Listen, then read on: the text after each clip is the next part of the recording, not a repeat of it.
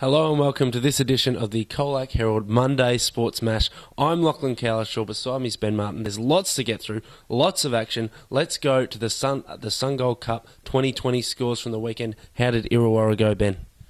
So as you may have heard, Illawarra have advanced to the semi-final of the Sun Gold Cup following their quarter-final victory against West Gambier on Sunday. After having West Gambier all out for 123, Illawarra's Jeff Percy, the pick of the bowlers there, with 4 for 10. Illawarra went on to catch the seasoned 2020 performer in, I think it was a first ball with the 20th over there. Tim Foley, the captain, was the best batsman on the day with 59 runs. Former captain, I suppose, Kane Quick-instead was another top performer with 34. So, yeah, they'll go on and they'll play on Thursday against Grampians Cricket Club in the semi-final. One game away from Sun Gold Cup 2020 Grand Final, so all the best to Illawarra there. And we'll now go to Lachlan with COLAC District Cricket. Well done, Illawarra, with that result. And let's go straight into the cricket now as the scores flash up on your screen. The first game we have for you is City United versus Illawarra. United continuing a little bit of a batting slump. They made 128. Sam Cardinal, the top scorer, with 36.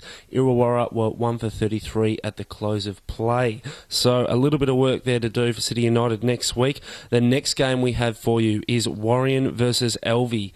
Strange day of cricket that. Warrion all out for 92. Ryan Lang, one of the only men to pass 20 with his 56. They had Elvie 5 for 79 at the close of play. So there's only a couple of runs to get there next week. So it's going to be another interesting day of cricket as day 2 commences. Jake McQuan, the best of the Elvie bowlers, with 4 for 25. In the final match, we've got Colac versus Stonyford. Big effort here. Second century of the season to Aidan Spence, 102. Well done to him. Colac made a total of 240. Paul Langdon, 31. Alex Burnett, 28. The other contributors with the bat.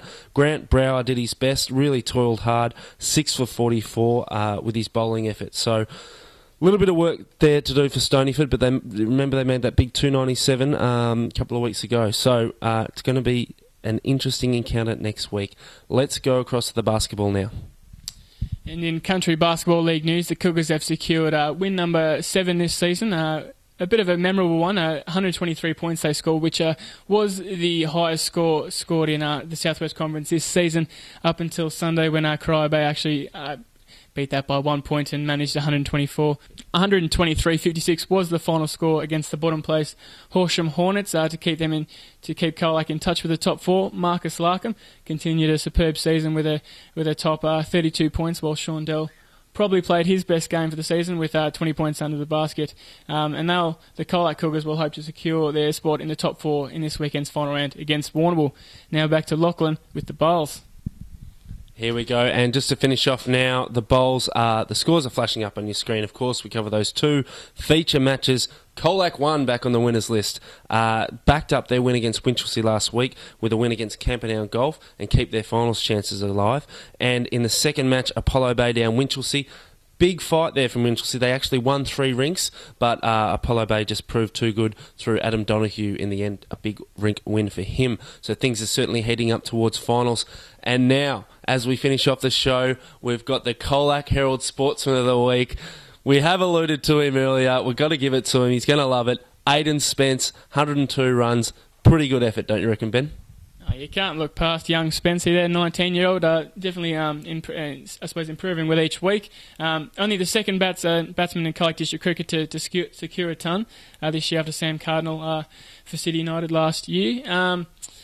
And obviously, it does a lot of things. I hear he's got country aspirations, so that doesn't hurt a century here or there. So all the best to him for that, and congratulations to Aidan.